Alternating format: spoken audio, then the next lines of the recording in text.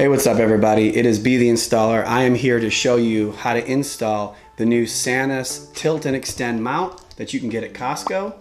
Here you go. This is the model SLT3, and this is the mount that you see by the thousands at Costco. It's everywhere. So basically, if you go into a Costco and see TVs, you trip over these mounts. And so everybody has them, and I'm sure you're interested to find out how to install this. I've done a few of these, to say the least, and I'm going to show you the good things about them, a couple things that I do not like about it, and how to overcome those things that may not be perfect for this mount. And we'll get a little turning, a little tilting, and go from there. So stay tuned.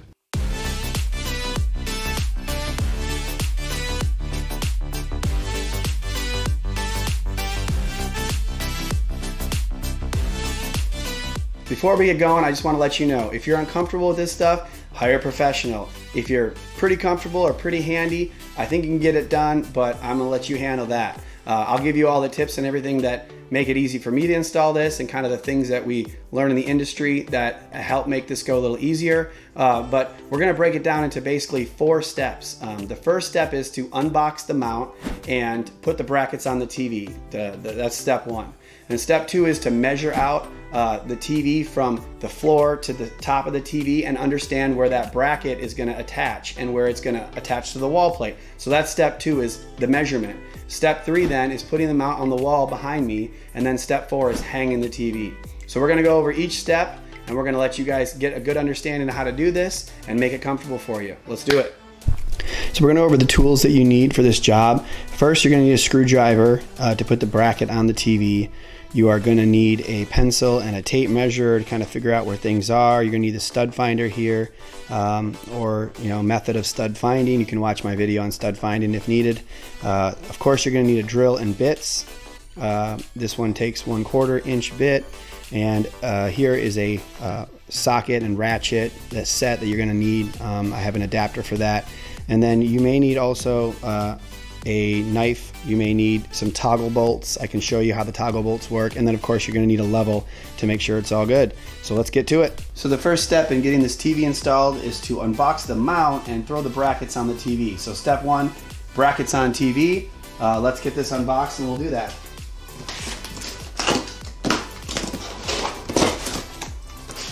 So it has a mount, wall plate template, and it has some instructions. I'm going to get rid of those. I actually don't like to use the template because the template it has room for error where the bracket itself doesn't. So like if you put the wall plate bracket on the wall, and you need to level that's perfection. You can't mess that up. The template can be screwed up.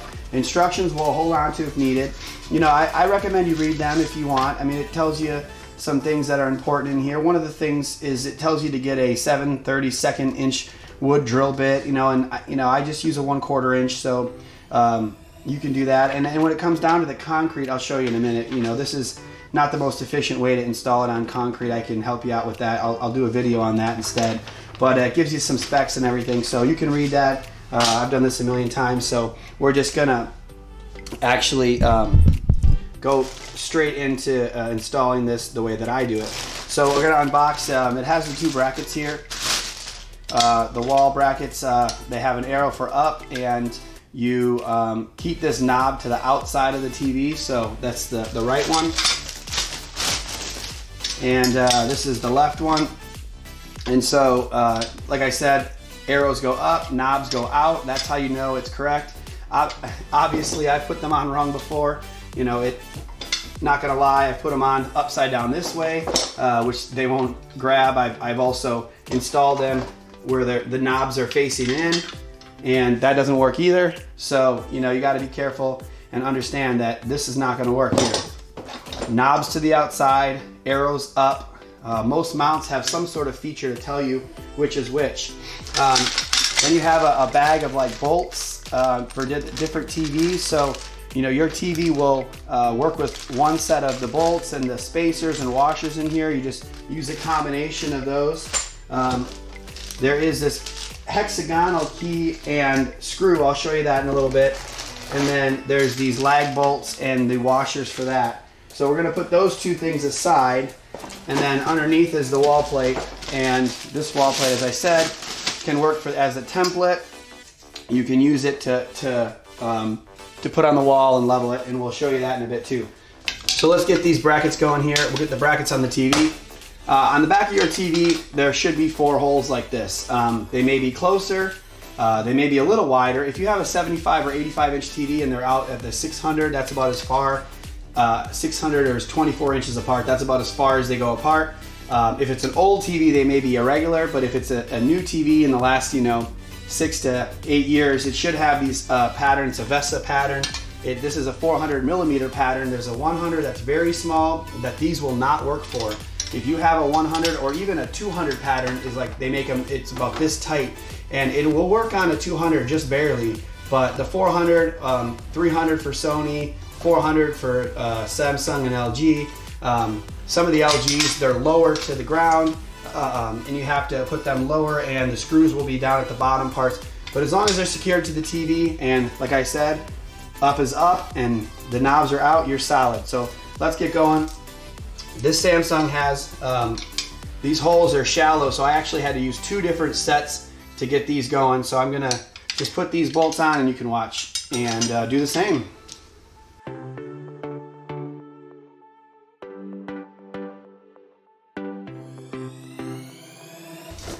There you go. So that's step 1. Obviously, step 1, get these on secure. You want to make sure they don't wiggle around. So that's what they include, the spacers and the washers, is so that you can get a nice tight fit. You don't want to over tighten it. Never, ever, ever use a electric drill on this kind of thing. If you break those bolts, your TV will never be mounted again, because those attach to the inside, to either the frame of the TV or to the back of this plastic. And if those bolts snap off or snap the holder inside of it off, you're in big trouble. So hand tighten these with the screwdriver.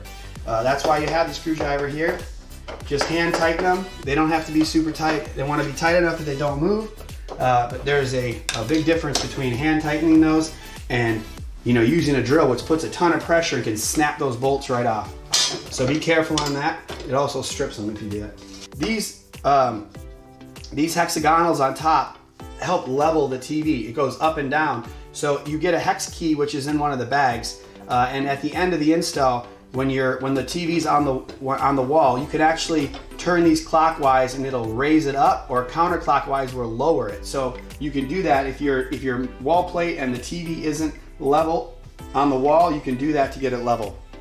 So those are good to show you now while we can see it a little better. Before we actually hang the TV, I just wanted to show you where the safety screws go. It can be a little difficult to show you once we have the TV up, but if you look right here, the safety screws actually go up on the bottom of this little bracket. The top goes on the mount, and then the bottom with the bracket will go in here, and then these screws go up inside there, and it will secure the bottom into the back of that bracket. So you have to do this at the end. If you don't do it, what happens is when you pull this TV away from the wall, the bottom can come out, and if you have a little lift on it, it'll just, the TV is at risk. So go ahead and make sure at the end here you do this, and I just wanted to show you right before we put the TV up how this goes.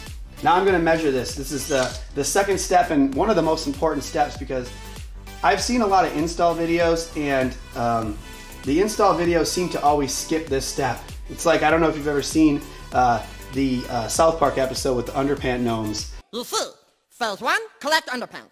Phase 2, phase 3, profit. And that's what I feel like this does when they skip this step, because how do you know where the TV goes if you don't measure where the bottom and the top of the TV are relative to where this bracket is on the wall? If you just go up to the wall and just throw the template on the wall and start drilling, you have no idea where this TV is going to sit relative, right?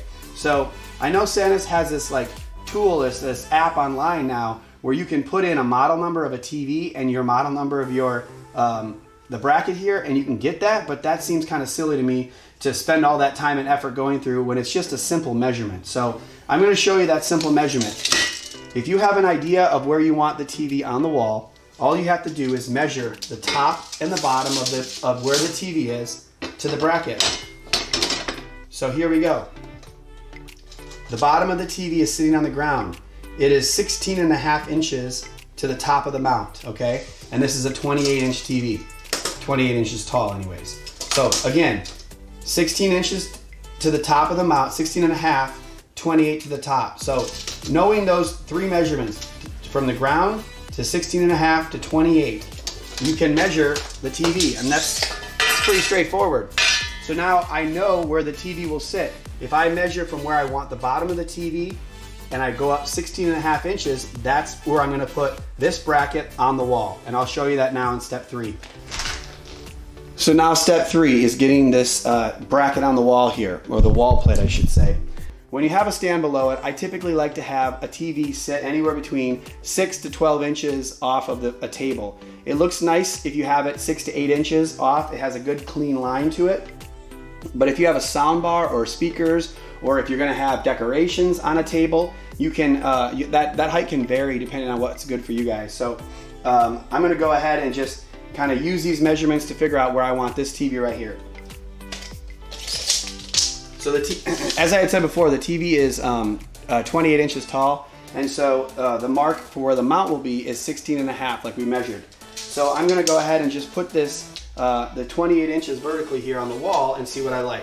And see, I made some lines right here to show you guys where things are. So the line that I made corresponds with it being about 8 inches off this stand. So I'm gonna go ahead and show you what it looks like. So if I have the TV at this mark at the bottom and the TV top is where my thumb is, then the 16 and a half corresponds with that line, and that's why I made that mark there for you. So that is our line for the top of the mount, okay?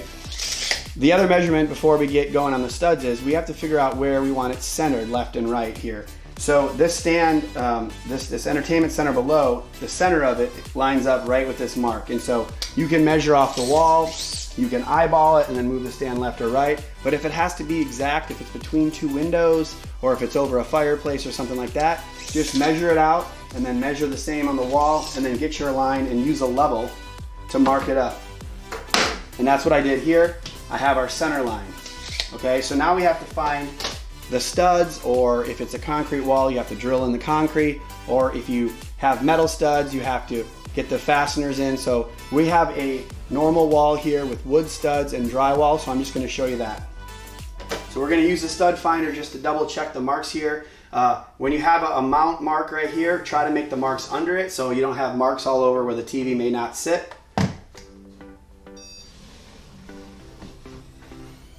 So there we go, we got a mark right there, obviously where this line is. And if you guys need help with stud finding, there's a video linked that you guys can see how to use stud finders. We'll check it out over here too. Got a couple dings there. Looks like that line is good. Double check it. You can always, like I said, the stud finder video, you can check it with a small bit and run it across a few different spots. That's okay. The mount's gonna go right here anyway, so what's the difference? But now that we have our two studs here, we're gonna go ahead and put the bracket up, which is again part of the step 3 here on installing. So we wanna have this bracket up and we want it to be as centered as possible. Now with this, this mount, it can be a little left or right because the TV that I have there that we're installing is a 400 millimeter pattern, which is 16 inches or so, and this is a 24-inch bracket. So I can move it up to 4 inches left or right and still be good to go. So we need to hit these holes, and as you can see, it doesn't line up with our stud. So I'm gonna shift it a little left until I hit both of my areas. And once I do, we have it leveled. Again, remember we have to level this and make sure that this bracket goes on level. Once it's level, we're gonna make our marks for the top 2 only, okay? Make the marks for the top 2 only. Because there's no sense in making all 4 holes. If you drill them at different angles, when you put the bracket on and you try to drill those in, it's gonna make your mount be a little off level. So just do the top 2, try to make them level, and then we'll put those in. So I have the 1/2-inch socket and the extender that I use, and I'm gonna put that onto my drill, and I'm gonna screw those bolts in. Now be careful when you're doing this, don't over tighten them. You can't keep putting a ton of pressure on with this drill because they will snap the heads of the bolts off. So make sure when you're doing this that you hand tighten them at the end.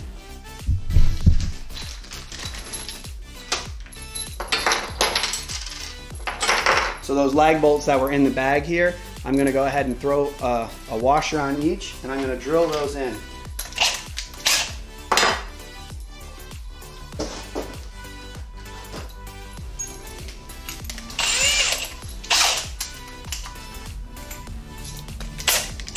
So we have the 1/4 inch drill bit. We're gonna drill those holes. As you see, I already did it, but I'm gonna show you.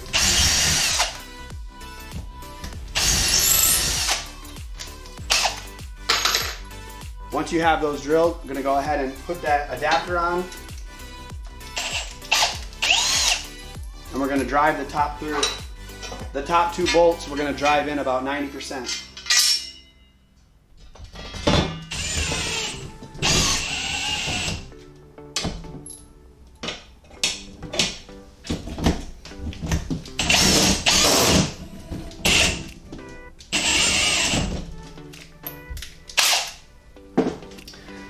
So now that we have them 90% or so, I'm gonna hand tighten it with the ratchet just to make sure, and that'll give us an opportunity to check the level and make sure it's perfect, so we can kind of micro adjust it and figure it out. So I can see that the left side is a little lower, so I'm gonna loosen it up, and I'm gonna raise this left side up and then tighten it.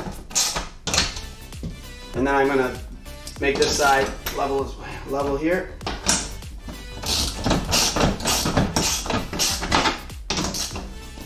When you tighten those bolts, typically it'll raise that side up a little, so you kind of just have to go back and forth and make sure it's level. We're dead on right there. So now we know our top is good, and then we can go ahead with drilling the bottom 2 holes. Because now that metal will guide you not to drill in a bad area, so you can't really miss. Now that you have the bracket there, you can drill the holes right through.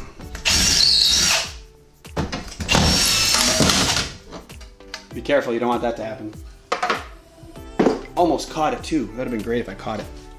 And now that we have the 2 bottom holes drilled, I'm gonna put the adapter back on, and we're gonna put these bolts on.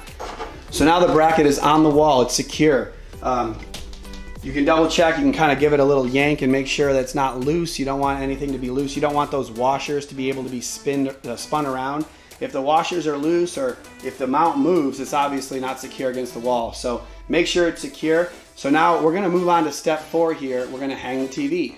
And then at the end, I'm gonna show you a little bit of the adjustments, and I'm gonna show you how to secure the bottom, the screws in the bottom. So now we come to step 4, putting the mount together here, connecting the brackets onto the wall plate, all right? So as I had said before, it can get a little tricky connecting these on here, but I'm gonna go ahead and just attempt to do it and see what happens.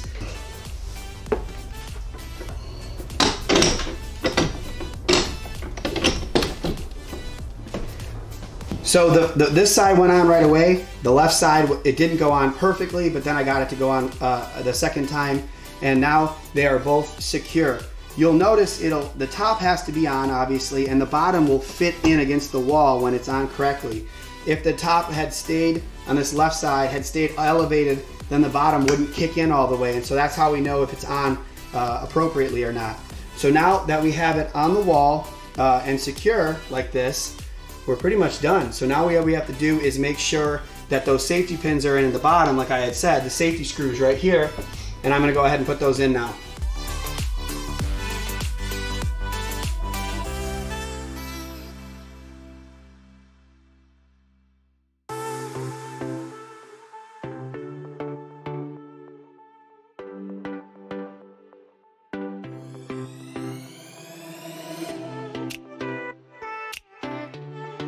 So last step before we're finished, we're gonna go ahead and use the hexagonal again to go in at the top of each of those little brackets and micro adjust it to make sure that you're level. And once you're done with that, the install is complete.